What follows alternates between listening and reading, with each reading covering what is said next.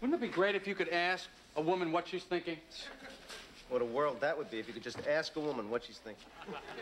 You know, instead, I'm like a detective. I gotta pick up clues. The whole thing's a murder investigation. All right, listen. Don't get worked up because you're gonna know the whole story the minute she steps off the plane. Really? How?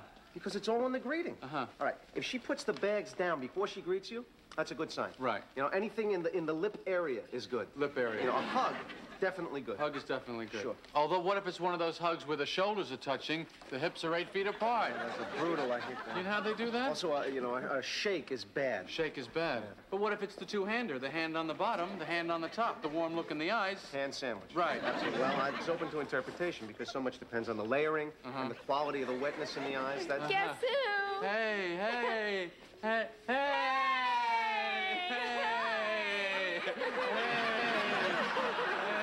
it's good to see you.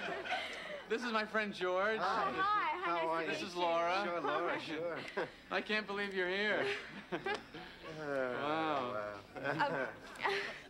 Oh, The bags. yeah, sure, Let's the get the bags. bags. Yeah, Laura, I'm sorry. Thank you. Well, that was an interesting greeting. Did you notice that, George? Yes, the surprise blindfold greeting. That wasn't in the manual.